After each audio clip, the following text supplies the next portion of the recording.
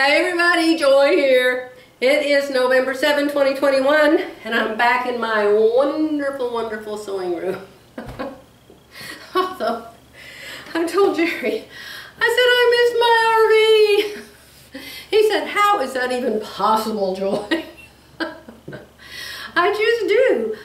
It's like you're a little girl and you're playing, like, you know, you build a tent in the living room with the blankets all over the chairs and stuff, and you crawl underneath. I don't know, I just love the littleness of it. Let me say it that way. So you know about my Christmas trees. I have two projects here. This is the fall, what's it called? Something about a star or a wheel. Carpenter's wheel. This is my fall carpenter's star/wheel project. This is my Christmas tree project. So one of you suggested that instead of cutting out 2.5-inch squares and sewing them on and then sewing on another piece to that, the same color, that I just make one long piece. And I went, well, why didn't they make the directions that way? That doesn't make sense. So I'm going to do an experiment and see if I can make it work that way, because it makes perfect sense to me. Why cut two pieces if you can only cut one? So when I do it, I'll show you how I do it, okay?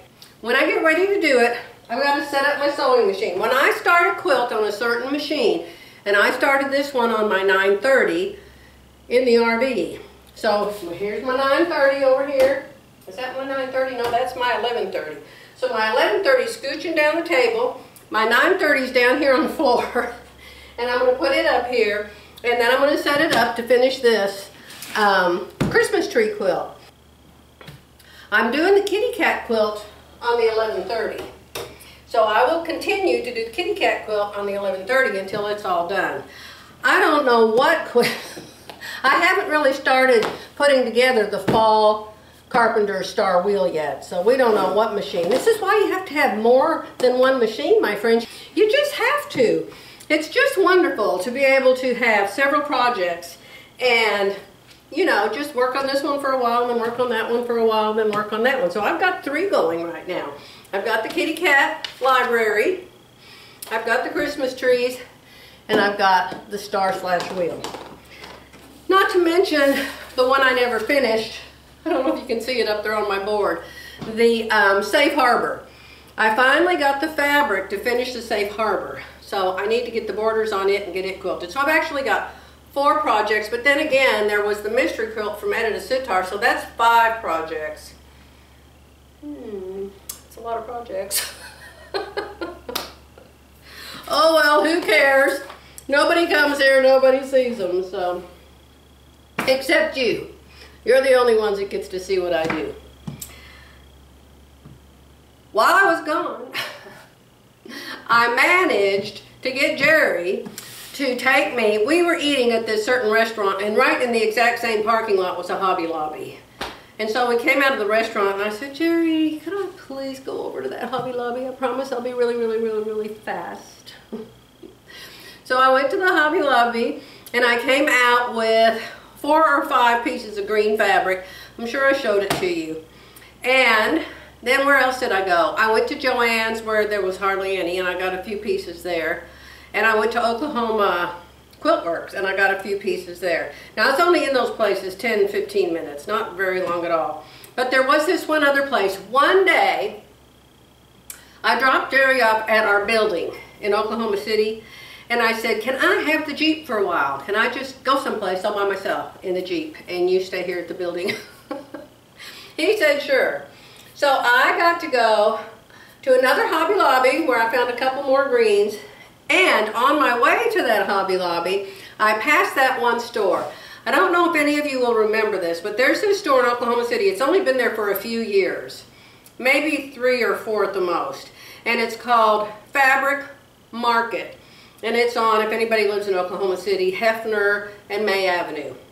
And so I was going straight up May Avenue all the way to Memorial to go to the Hobby Lobby. And so, you know how your mind is when you're a seamstress. You can like smell a fabric store.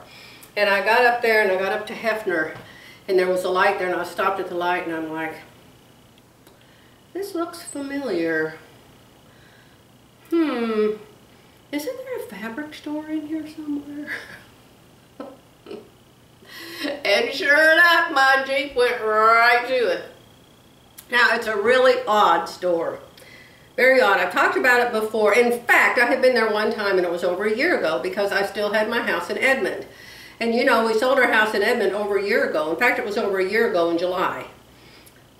And so it was a year and a half, 2 years ago, I went to that store. And I walked in there, and a man waited on me. And while he was waiting on me, I was telling him, oh, I have a YouTube channel, and I'll tell everybody about your store on my YouTube channel. And I bought several things that day and went home. Well, I never, ever went back.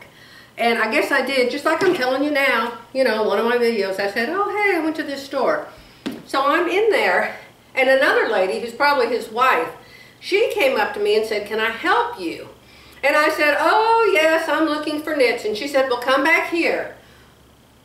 Well, we were back there 30 seconds, and this man came back there, and he said, I know you. And I said, you do? How do you know me? He said, your Facebook page. You talked about us on Facebook. I said, I don't talk about anybody on Facebook. I said, it's a YouTube channel. He said, I remembered you the minute I heard your voice. So I don't know if that's a good thing that people remember me by my voice, or a bad thing. He didn't remember me from what I look like. So anyway, this is a really strange store, in my opinion. There's no bolts. There's no bolts of fabric anywhere. It's all giant rolls, great big long 60-inch rolls. They don't have any cottons, only knits, maybe some laces. Maybe, I don't know what else they have, because I just go straight to the knits. And the rolls are just like this thread. They're just stacked, only no spaces in between. They're stacked, just on top, on top, on top, on top, on top, on top. Great big fat rolls, and all different colors, all great big long rolls, and just stacked on top of each other. I'm not kidding you. 8, 10 high. So if you want a piece of fabric from this store, you have to somehow get the roll out. And the way they pulled those rolls out just scared me. I'm telling you, they would take a corner. They would take a corner.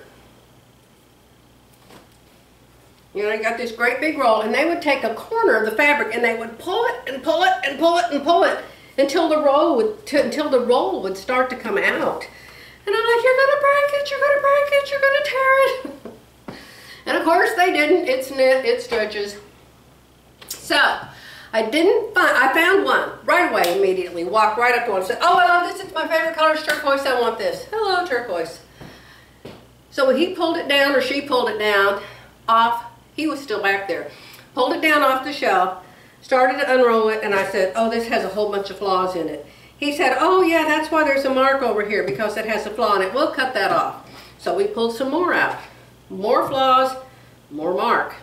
Pulled it out, the whole entire row had those little, it was like little pieces of brown tape stuck every so often on the roll, and it went the whole way through the roll. So he pulled it off the shelf to throw it away, and he said, I'm so embarrassed, I can't believe this is the first one you found. So I looked some more, and I managed to find 3 pieces. Now another thing about that store, which is a little strange to me, is they don't know what the fabric is. Do you have any cotton knit? We might. Is your knit polyester? Probably. Is it just polyester, polyester mix? Oh, probably polyester and something else. They don't know what anything is. None of it's marked. So I don't know where it comes from and why it's not marked. So you kind of just take it out and play with it and see if you like it. And they said, we can do a burn test. I thought, I don't want to be burning fabric. So anyway, I'll show you what I bought. Very pretty. And I think it's like $6 a yard, which is a great price. So this is the next closest thing I could find to a turquoise. And these haven't been washed. Oh, and there's a flaw in this one. There's a flaw going all the way across here. I don't know if you can see it. It's a dark mark. Oh, is that frustrating. Maybe it's just something that'll wash out, but it's just from here to here. But there's plenty left and I don't see any more marks. So, it's a knit. Let's see how it stretches. Stretchy, stretchy that way, and great recovery. You don't want to buy something that doesn't bounce back. When you're looking at knits and you're in the store, always unroll some of it. Stretch it. Hold your hands apart like this, stretch it. If it doesn't pop right back to where it was, put it back on the shelf, don't buy it. That's called recovery. Now, does it stretch this way? A little bit. Just a little bit. So of course you would make this so the greatest stretch goes around your little body. Or a big body in my case. So I got that color. I got this color, bright purple. We don't know what these are except that they're knit and they're probably polyester. This one stretches. It looks like it's got a stripe right down the center, but I can cut around that. This one doesn't stretch as much as that one does. Made out of something different evidently, plus there's a piece cut out of it. It bounces back good. Does it stretch the other way? A little bit the other way. So here's a dark purple, and it evidently has a stripe right down the center. But you know, when you cut out a fabric, you fold it in the center. A lot of times you use the center though, because it's center front or center back. Well, you can fold this to the center, you know what I mean? You can take it, can you see this right here? If I put it on this green, can you see? So play like this is the fabric. Instead of folding it in half, you would fold it in half and in half to the center. Then the boo-boo part will be right here. And when you have 60 inches wide, you've got plenty to do that with. So I'm going to make myself 3 new tops. You know my tops, you know I have a whole bunch of tops. You've seen me make them over the years. Well, the more I wash them, the worse they look. The one you saw in my last video, it is just pilling all over the place. It has these little fuzzy things all over it. It looks terrible.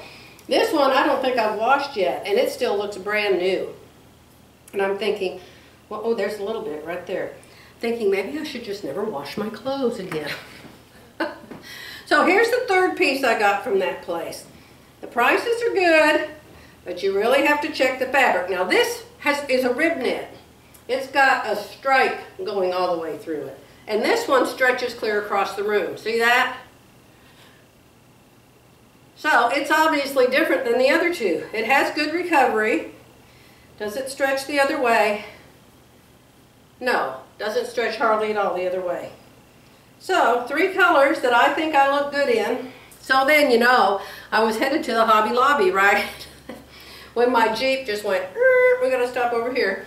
So then I got back on the right road and went to the Hobby Lobby, and I decided I needed some fabric to make a Christmas blouse with. I don't usually do birds, but what I do when I go in the store, a lot at Hobby Lobby, because they have all those bolts on all the shelves, I'll take the bolt, play like this is a bolt. Let's just play like this is a bolt.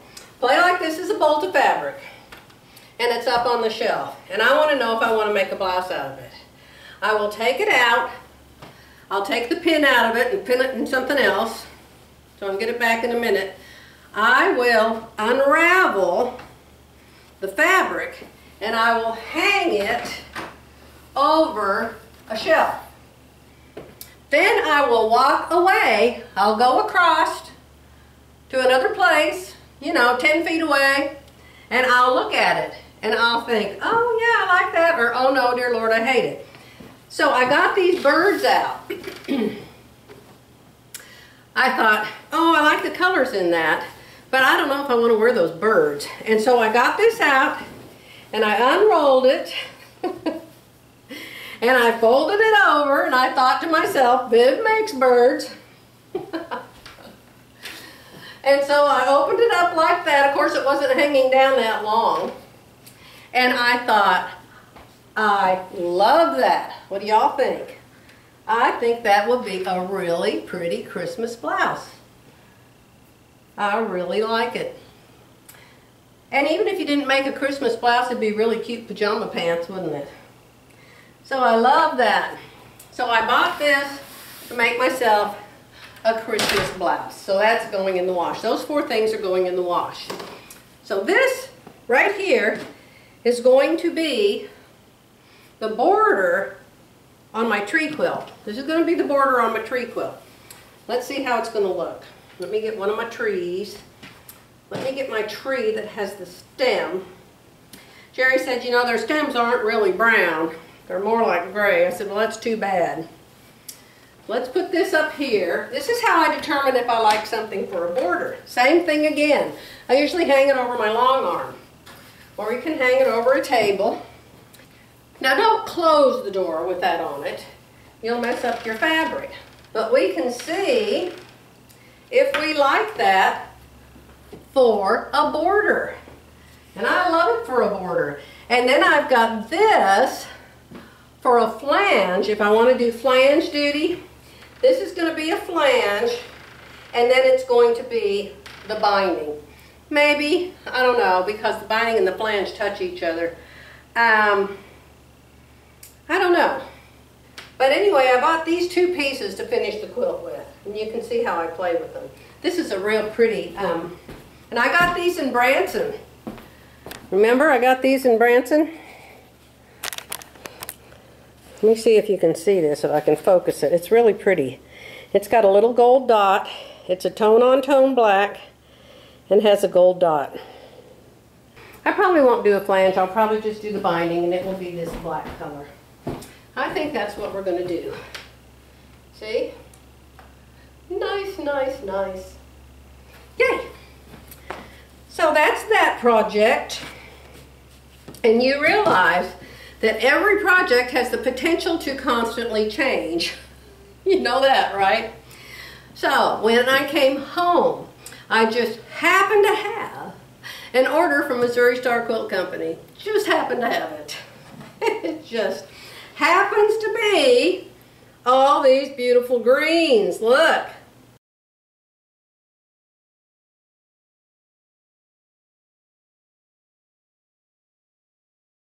Which obviously I ordered before I left for my Christmas tree quilt.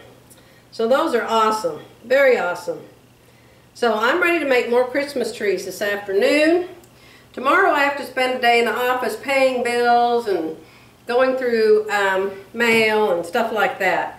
But today I'm going to make more Christmas trees, and tomorrow I may get back on the kitty cat quilt. And when I get on the kitty cat quilt, I will show you how I applique. Several people have said, show us how you applique.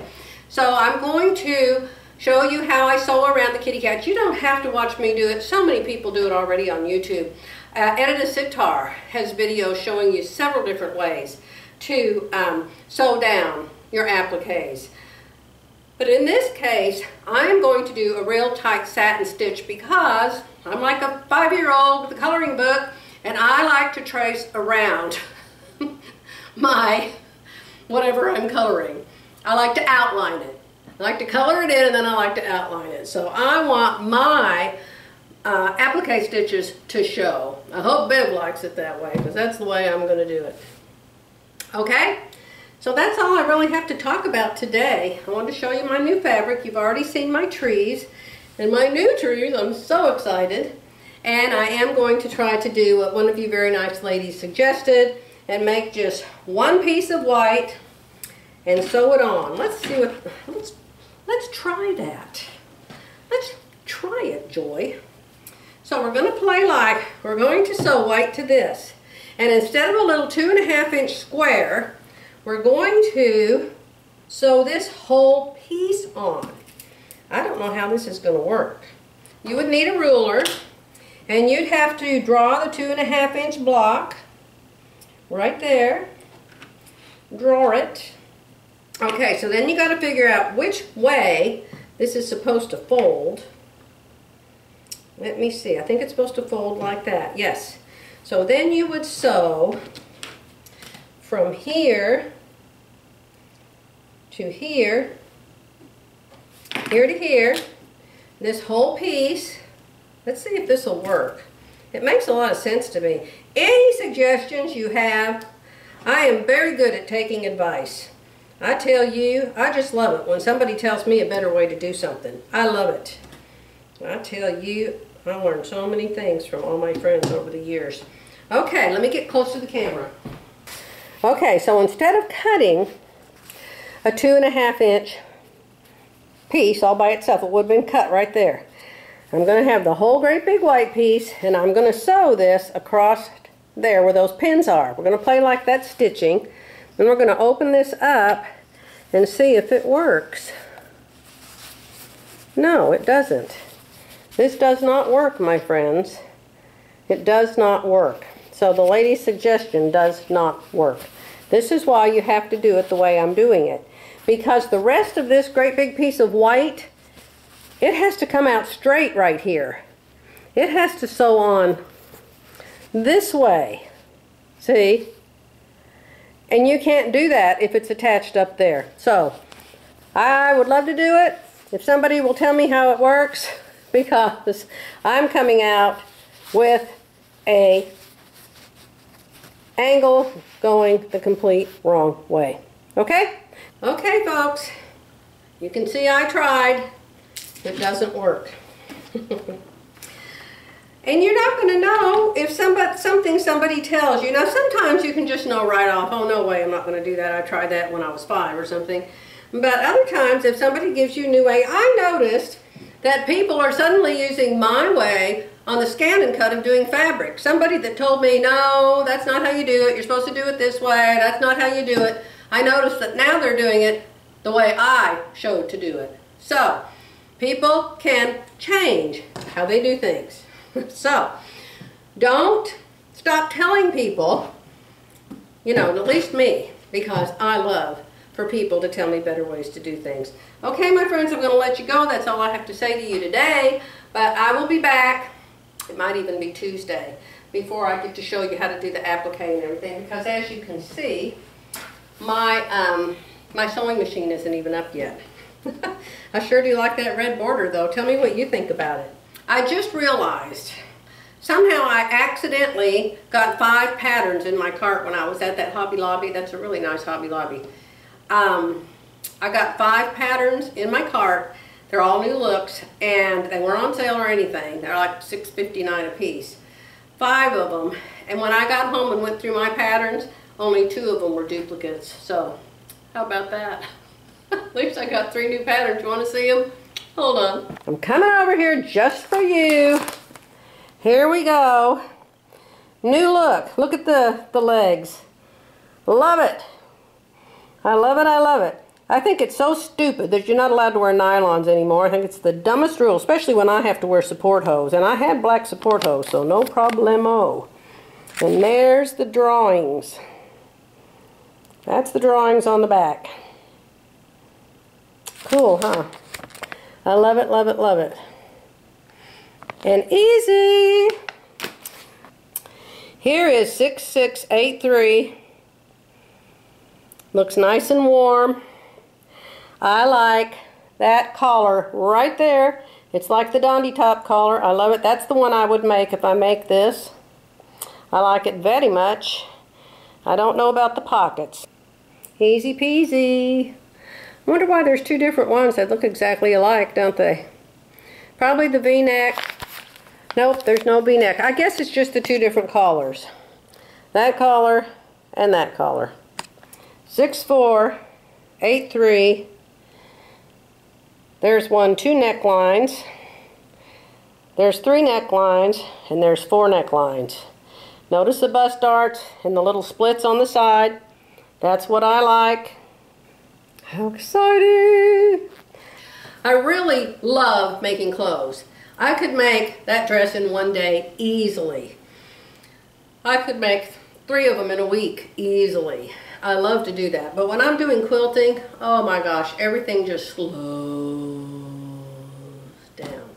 Because I'm not using just one fabric, I'm using a zillion fabrics. And I have to stop, and I have to think, and I have to plan, and you understand all of that. I'm going to let you go for today because I have so much to do. I washed 2 loads of clothes yesterday. I've got a load in right now. I've got to put in the dryer, and then I've got to put some mail away, and then I've got to make sure Jerry had his lunch because I already ate mine, and so then I just have things to do. So I'll be back.